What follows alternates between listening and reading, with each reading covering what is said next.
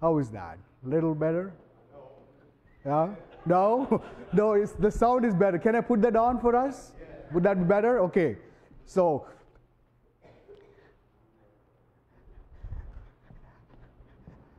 I could stretch my voice and speak much louder. Alrighty. Well, we want to take this moment to pass on our condolences to Kevin's family. We've been praying for Kevin, lost his dad, and the whole family members. We're praying. So continue to pray and support him. And so, Kevin, you're in our prayers. Let us know anything that we could be doing. We would love to be helping you in that. And also, thank you, Jeff and Laura, for putting this wonderful ministry together, Abounding in Grace Food Pantry. It is very much in need these days. People are struggling all over. So this is one way that we can communicate our love, God's love through us in our community. This actually came out of some of the process that we have discussed in the month of March, when we got together and we said, let's put our mind together, our skills and our expertise together, and how we could be a blessing to the community. And here we go. And Jeff and Laura have got some wonderful skills that they're putting this together. And so take a moment, go down and see what our food pantry could offer. We are working with 3 different churches. Our church, First Baptist Church, and also the Boston Indian Church that they meet here. So even if someone you know might be in need of something for some food and all that, let them know.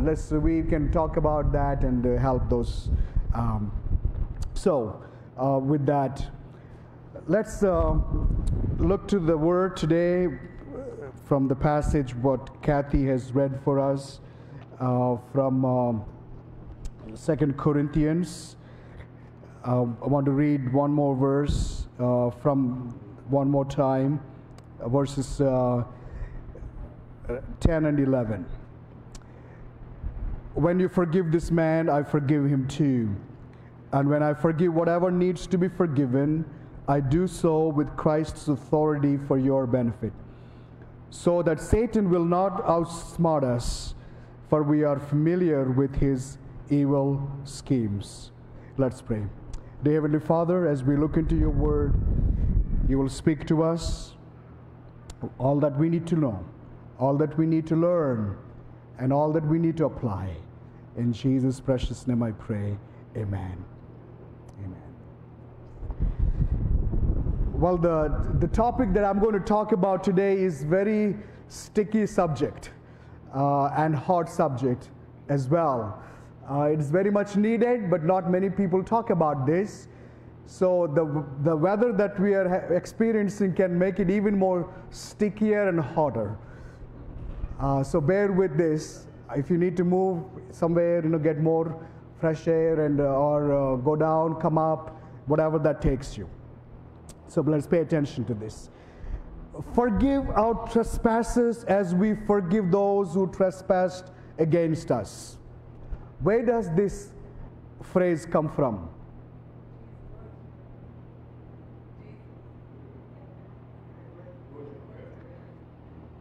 Where is it? Forgive our trespasses as we forgive those who trespassed against us. The Lord's Prayer. Well, if you were born a Catholic, you would have told me right away where it came from. It is from the prayer the Lord taught his disciples. Jesus prayed many prayers. This is one prayer was not for him. He didn't pray for him. He prayed for us, or he taught us, because we are in need of this much more than he was in need of it. Amen? So let's move on. So this is not the Lord's Prayer, but the prayer that the Lord taught us how to pray. We all need forgiveness, don't we? We all do. But to be forgiven, we must forgive those who have offended us. Has anyone offended you? Have you offended anybody? Oh, you don't want to go there. But in order to be forgiven, we need to forgive those who have offended us. You know, we realize, I believe, we know all that it is easier said than done. Let's take it. To forgive others, it's easier said than done. For instance, let's say if someone offended you by telling a lie, well, it's easy, probably easier to forgive. Okay, I forgive you, for telling a lie. But how about if someone killed your husband and 2 of your boys? Can you forgive that person? That cruel man who did that heartless act? Well, that was exactly Gladys Staines, an Australian missionary, did. On January 22nd, 1999, on the way back from visiting a tribal site, Graham Staines, along with his 2 boys, Timothy and Philip, they were back from the forest back home. They stopped in the night because it's too hot, and then they slept in the vehicle, in the car they were traveling in. And there were a group of 50 Hindu radicals came in, they mobbed that, they converged upon the camp, and they set the van on fire. Graham and his sons tried to escape that fire, but the mob kept them in the van itself. Can you imagine that? They didn't let them go. So the next day, Gladys and Esther, their daughter, heard about this whole thing, and what a heartbreaking situation that is. So the murderers were widely condemned by everybody. But Gladys Staines chose to forgive her husband and son's killers. Stating in an affidavit, this is what she said: "It is far from my mind to punish the persons who were responsible for the death of my husband Graham and my 2 children. But it is my desire and hope that they would repent and be reformed or be changed." Forgiveness and the consequences of our wrongdoing should not be mixed up. These are 2 different things. Because of forgiveness, I hold, Graham Staines' wife said, I hold no bitterness towards the person who killed my family. Forgiveness brought healing, which is needed everywhere from hatred and violence. What Jeff was talking, everywhere there's hatred and violence.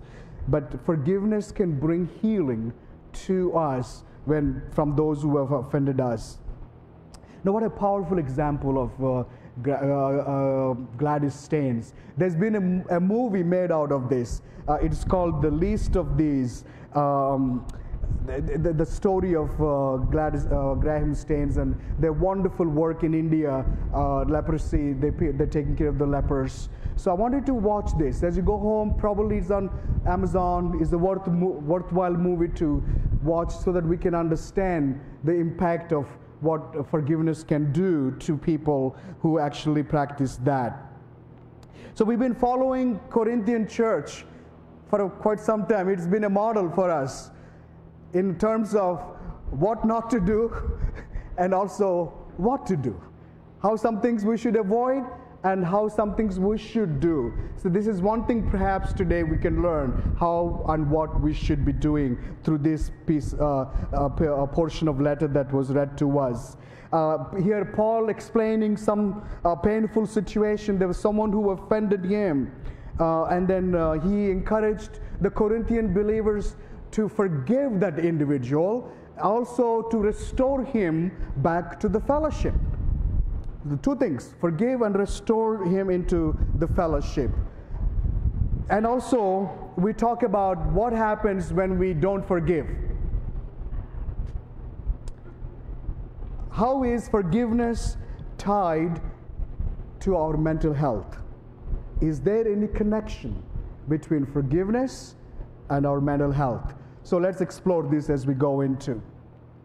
Let me quickly go through these first few verses. Verses 1 and 2 explain why Paul only made 1 trip to Corinth instead of 2. Remember last Sunday we talked about, he said he would make 2, but he only made 1. So he explains in this passage why. Because he had a painful confrontation at Corinth during his first trip. And he dealt with them rather harshly. So he didn't want to cause more pain to them by making another trip. So he said, okay, this one is enough. That's why he didn't make the second trip in this passage. He wanted to spare them from more pain and agony. Verses 3 and 4 explain that Paul's reason for writing, why he wrote this letter. Telling them he wrote this severe letter. The first letter was very painful to write. Out of much pain and much agony, he wrote that. But always remember, he was always loving. Sometimes we say hard things at people. We think they are harsh words. But the bottom line has to be love. It has to be motivated out of love. Paul's motivation has always been out of love. So in verses 5 and 11, that's where we'll be spending and go a little further beyond those verses as well. We see there was a particular man mentioned several times. A man. We see that. Who was that man? I wish I could tell you who it was. We don't have a recorded evidence of who that person was. So what was Paul trying to mention here? Probably he was mentioning there were different 2 views. Number 1 view was that this particular person, whoever that was, has committed a severe offense in the Corinthian church. And the church disciplined that person. And then now Paul was saying it's about time you restore him back to. Enough. You put him out of fellowship, whatever you did, you disciplined him, and he repented. Now it is time that you bring him back into the fellowship with the others. Another view could be that Paul might have been referring to the person in 1 Corinthians 5th chapter. Do you remember that one person was living with his stepmother?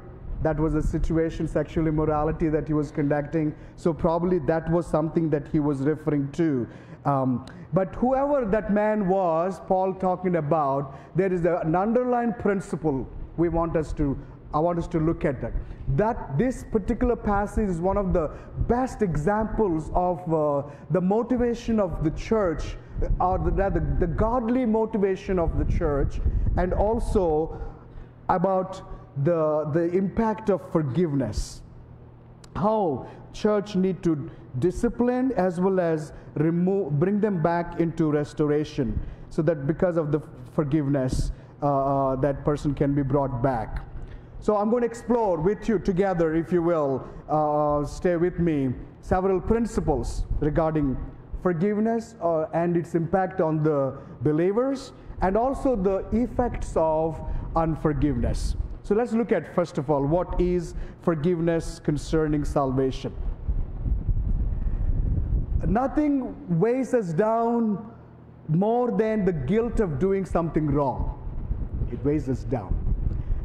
And if you care to admit, the guilt of sin weighs us even much more heavy, right? Heavier than little offenses here and there. It weighs us down. But the good news is that we don't have to carry that heavy burden of the guilt of sin, because God has promised to forgive all our sins. God, out of His great love for us, He will forgive all of our sins. And if I tell you, ask a question, is there anyone here who has never sinned? Please lift your hand up. Never sinned? I'm so glad we all are honest people sitting here. We all have. One way or the other, we all sin, all have fallen short of the glory of God, the scripture tells us. But the good news today, whatever sin that you may have committed, God is able to forgive that. Do you say amen for that? So let it come, whatever that is guilting you, keeping you out of guilt, you can bring that guilt to Jesus and let Him deal with that. He will deliver you and me from the penalty of sin and from the power of sin. What is the power of sin? The scripture tells us is that the wages of sin is death. Not the physical death, but the eternal death. But thank God, in Jesus Christ, we can be forgiven. So forgiveness in the Bible has to do with release of something or dismissal of something. That is forgiveness. Releasing of. What is releasing? Releasing from the guilt of sin and dismissing the whole sin that we have ever committed in the sight of God. So how it works? When we come to Christ in faith, He releases us from and cancels all our sins. In other words, whatever the charges leveled against you through your conscience or by Satan is the great accuser. Whatever those charges leveled against you, when you come to Christ, ask Him to forgive you, all those charges were dropped. You know, in the court of law, what happens when all the charges are dropped? There is one word called acquitted. Means you are acquitted or you're free. That means you've never done anything wrong, so you can walk out freely. That's what happens when we come to Christ. We can walk out freely because God forgives all. There's no one sin that He cannot forgive, all sins. There's only one thing I think the Bible talks about is the blasphemy against the Holy Spirit. Well, we're not going there. But many of those sins could be, all these things could be forgiven.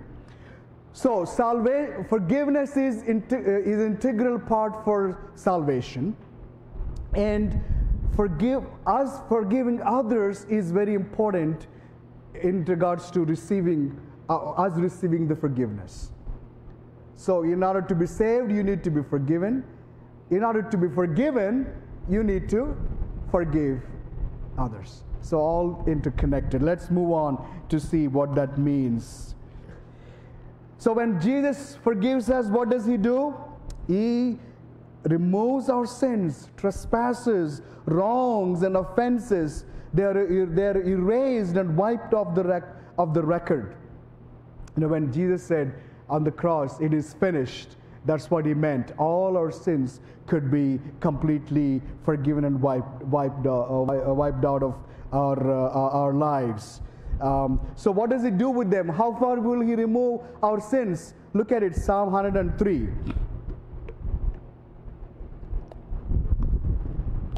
Verse 12, it says, He has removed our sins as far from us as the east is from the west. I don't want you to go and measure how far that is, but pretty far.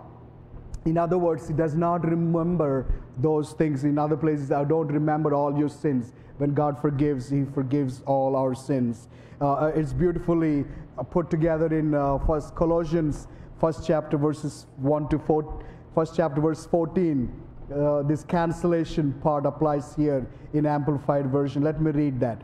In whom we have redemption, because of His sacrifice, resulting in the forgiveness of our sins and the cancellation of sin's penalty. Thank God. God forgives our sins. So I want to appeal to you here today, all those who are listening to me via live stream. If you can confess your sin to Jesus, whatever that may be, you will find freedom. You will be forgiven. Do you say amen for that? You will be forgiven of all your sins? Amen. Hallelujah. So once you're forgiven, what now? What is it? We are forgiven now. Now what are we to do? Well, we need to forgive. Yeah, what are we to do?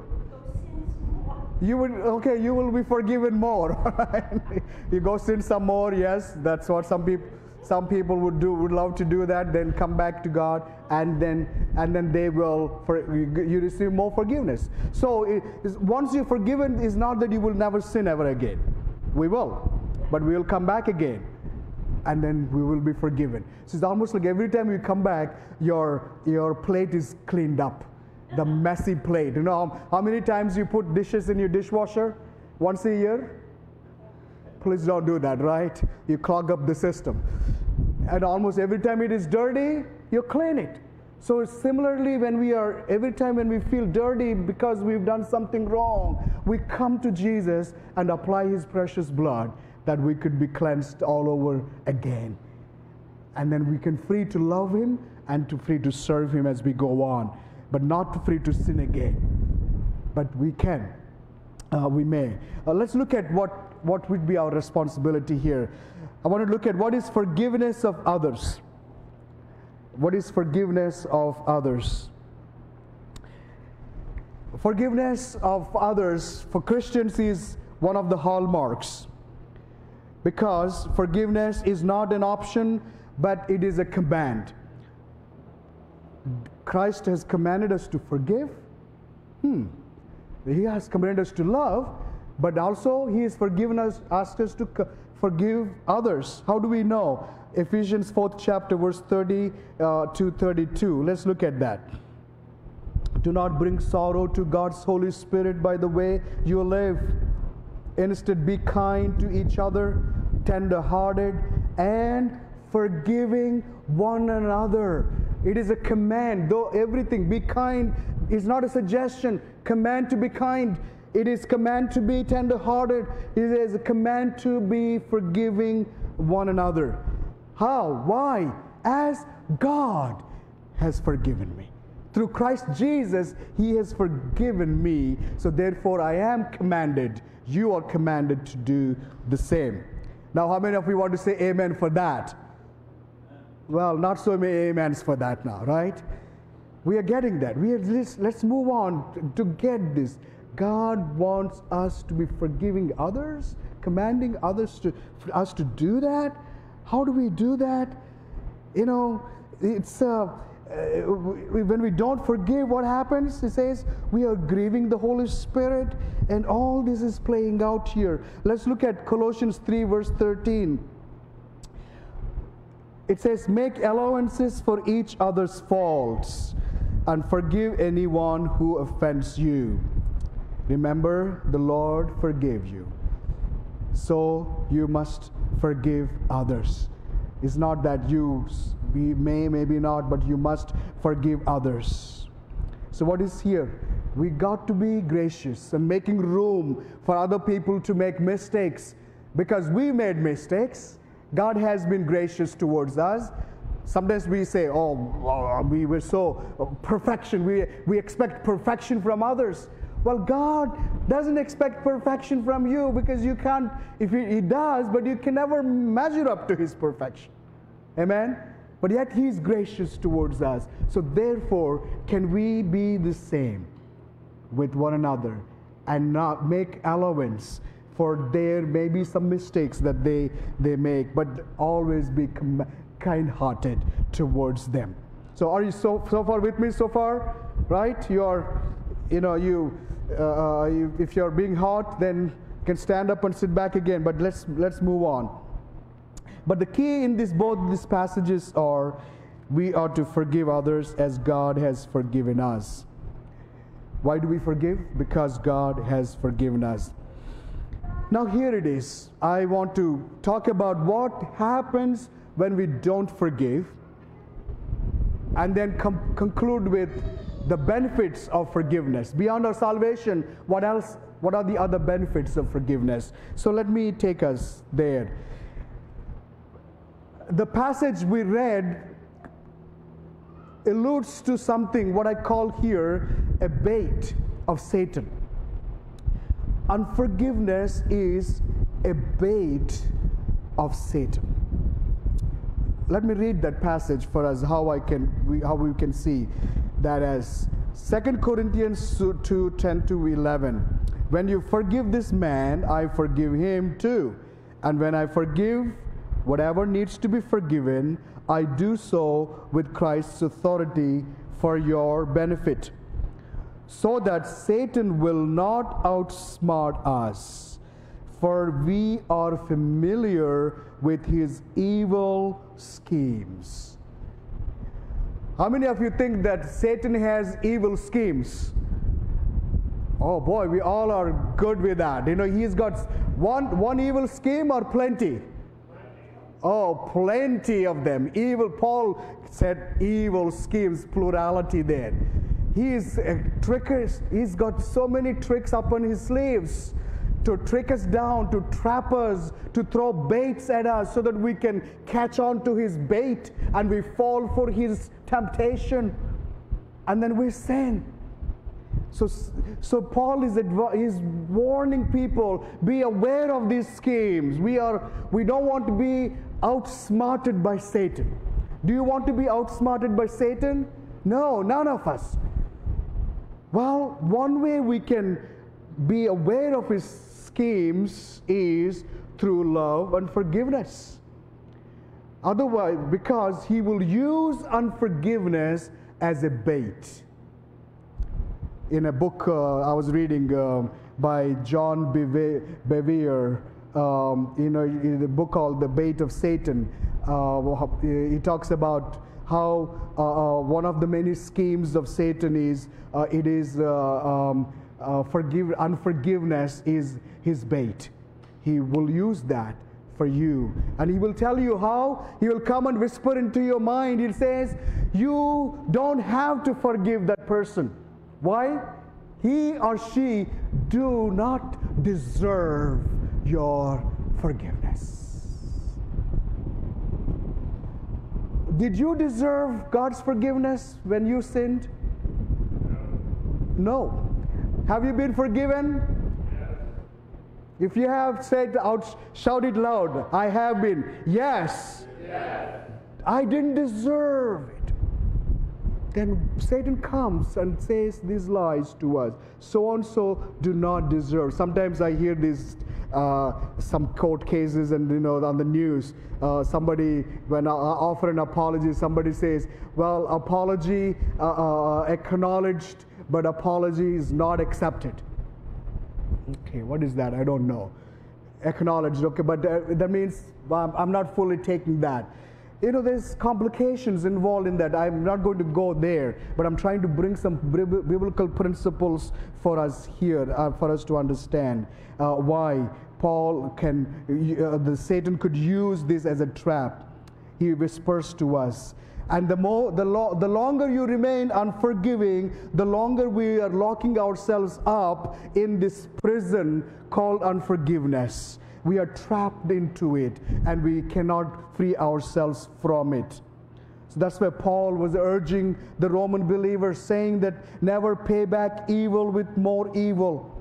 That's what the world does, wants to pay more evil, paying back to that person who hurt you, or more evil. Do things in such a way that everyone can see you are honorable. Do you want to be known as an honorable person, a woman and a man of honor? The most honorable thing that you can do is to love people. Amen? To love the unlovable. That is the test for us. Oh, if everybody's good to you, you love them. There's all the good people, precious people, love people and all that. But if some people are bad to you, boom. Can we still love them? But that's what we are called to do. We need to love people. That's the most honorable thing we can do. Romans 12:17, right? We looked at that. Dear friends, through unforgiveness, we open a door.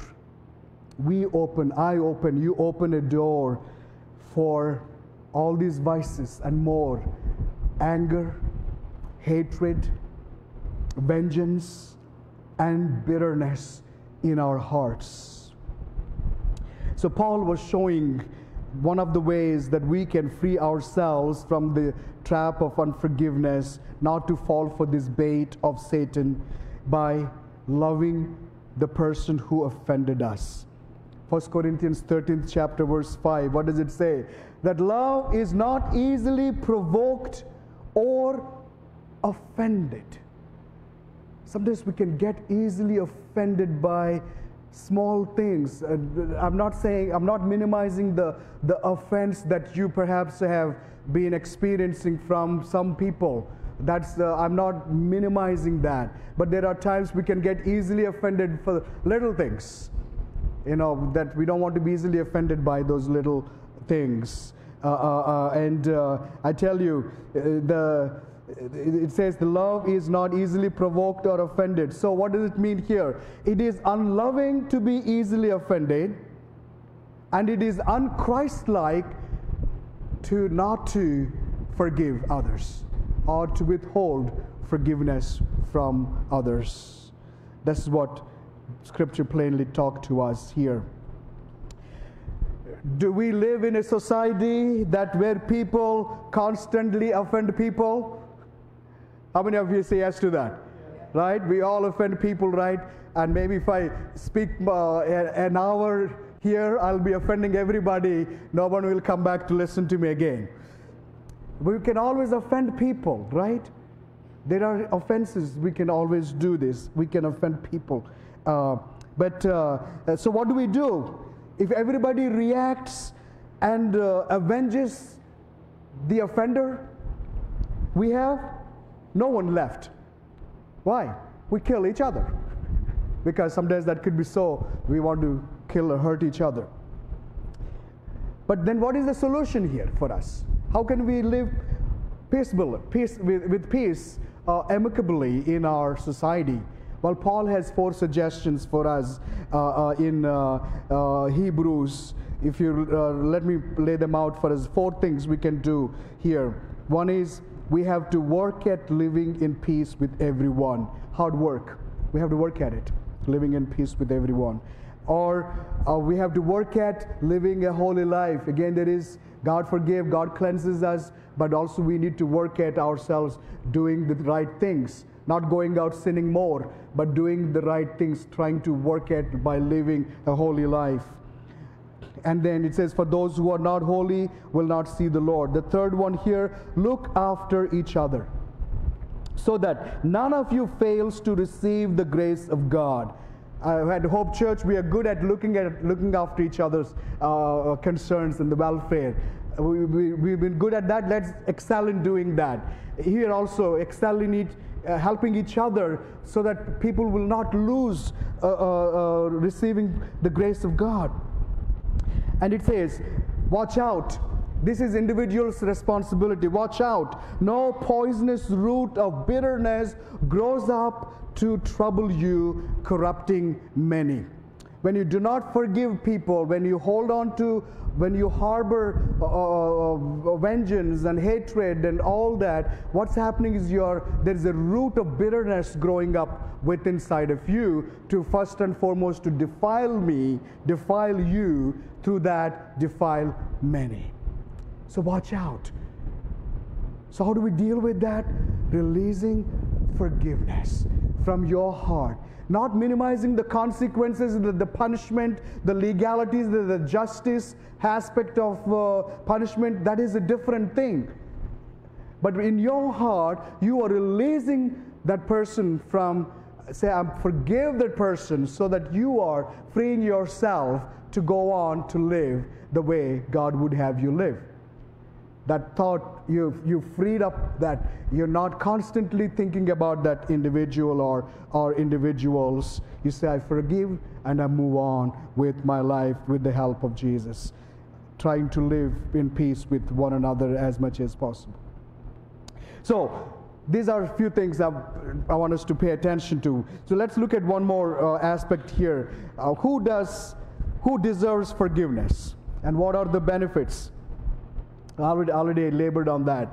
When it comes to my forgiveness, my pardon, I cry and I beg, please, Lord, have mercy on me. I cry out and beg for my pardon of sins. But when forgiving others, we might hold back and say, I forgive you. That's the hardest thing.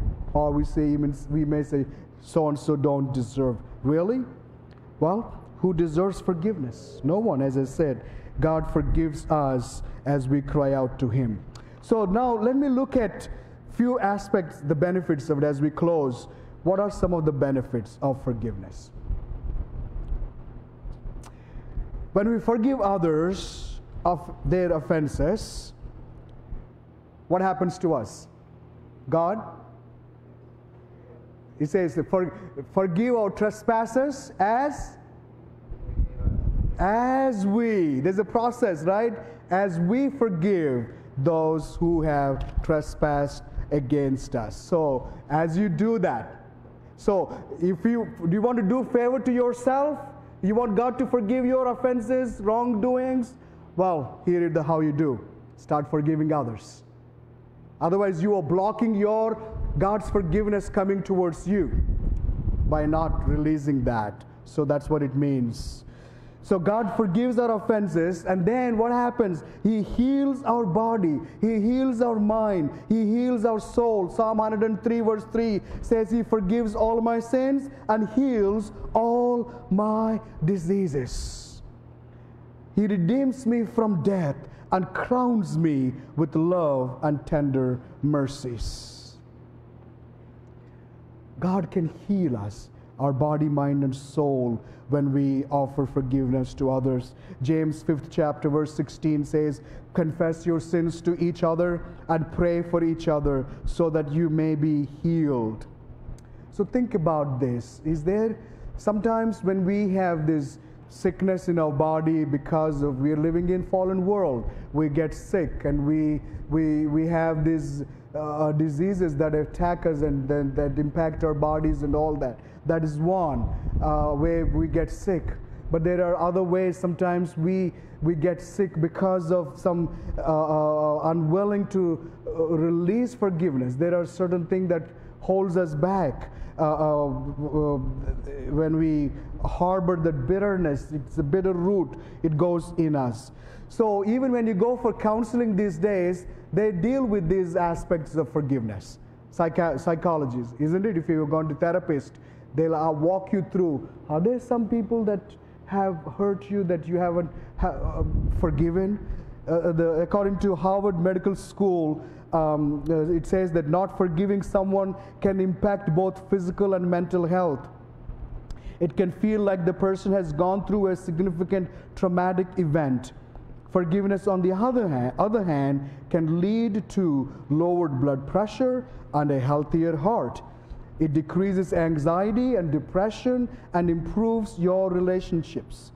And so, even the secular people are recognizing that forgiveness and healing have an emotional and physical bond. Having one without the other is impossible. Firsthand, I can share this with you. Back in India, I was ministering with with young people, 18 years and 25, that range, through a particular teaching called Divine Plumb Line. So one of the things when we come to pray for the inner healing of the individuals is that we minister the heart of God's Father heart. So God is like your Father, and God loves you.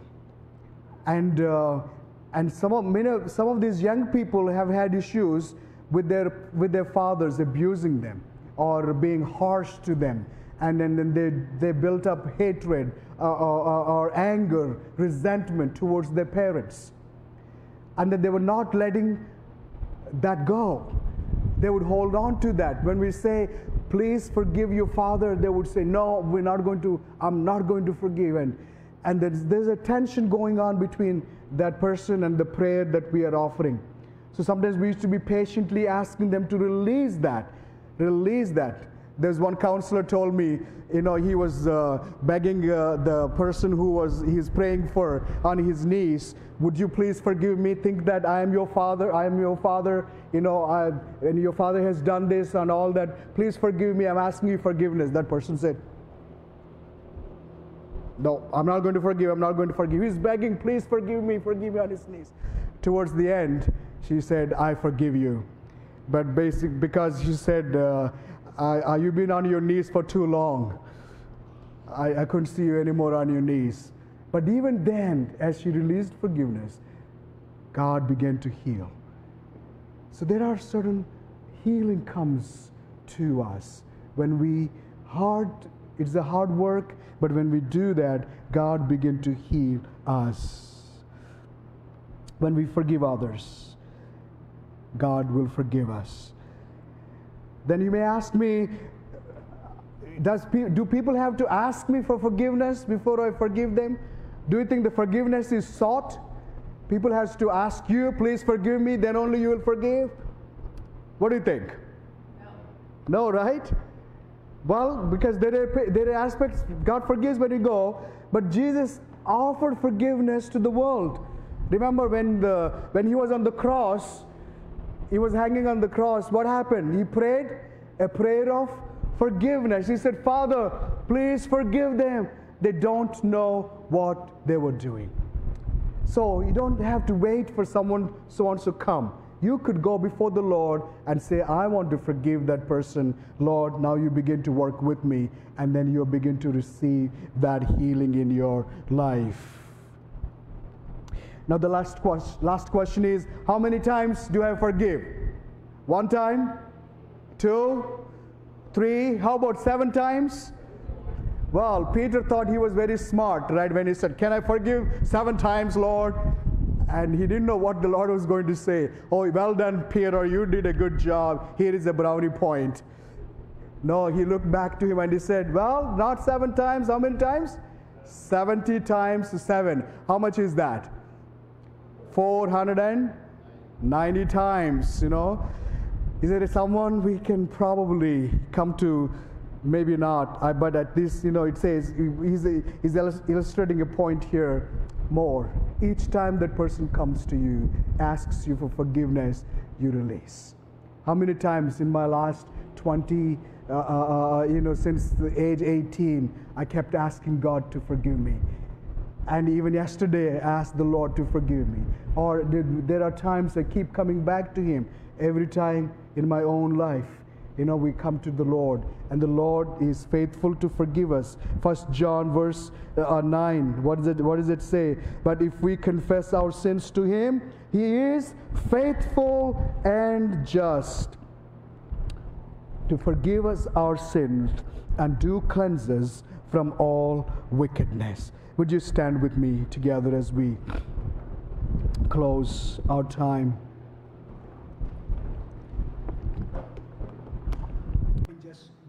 One moment of silence as the worship team is coming up.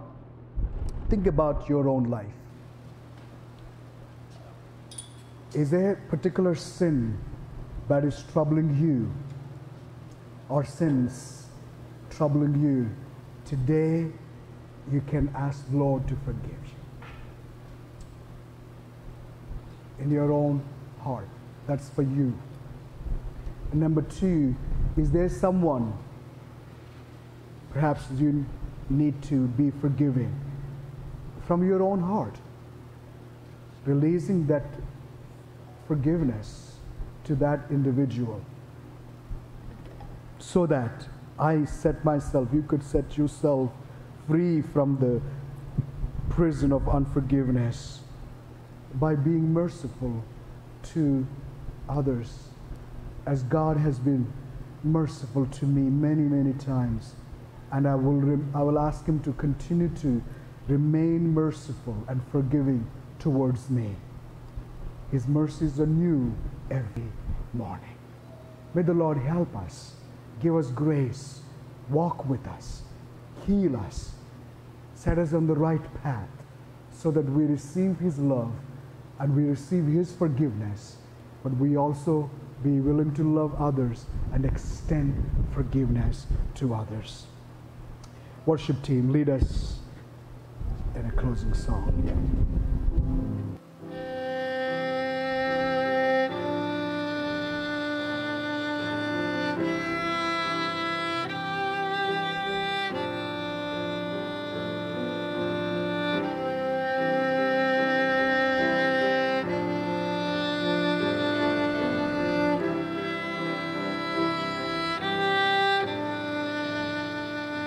Gift of grace is Jesus'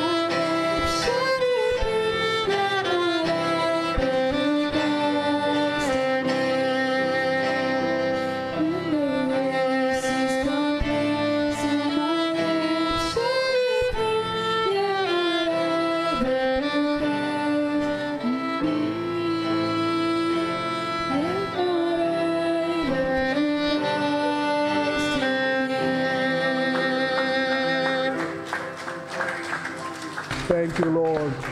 Thank you, Lord. God, we thank you. We are overwhelmed by your love towards us. Sinner like me, sinners like us, you are willing and able to forgive and cleanse us. Lord God, throughout our lives, may we keep those short accounts with you and with people, Lord. So at the end of our lives, we can stand in front of you boldly and say, thank you, Jesus, praise you, for you have forgiven us to be with you forever. So Lord, we thank you. Today we can be like you, Lord, in this world as we go out and reflect your love. We thank you and we praise you, Jesus. In your name we pray, amen. The love of the Father, the grace of our Lord Jesus Christ, and the sweet fellowship of the Holy Spirit will be with us forever and ever. Amen. Amen. God bless you. You may want to go downstairs for a moment, a moment before you go off to and just take a look at what is available. And by the way, downstairs is much cooler. So we'll see you, God willing, next Sunday.